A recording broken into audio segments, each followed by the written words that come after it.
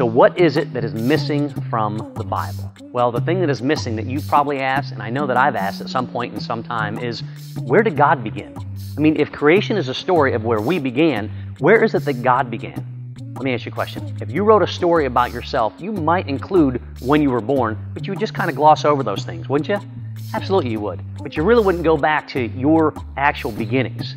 You would go through the things that are the most important that happened throughout your life. In fact, if someone were to ask you about it, you could have that discussion, but is that really what is important? See, what's important about this book, what's important about the Bible, is your salvation and my salvation through God.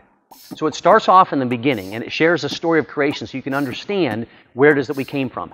So the foundation for what we read in the Bible is the Pentateuch, and it was written by Moses. It's the first 5 books of the Bible, Penta meaning 5.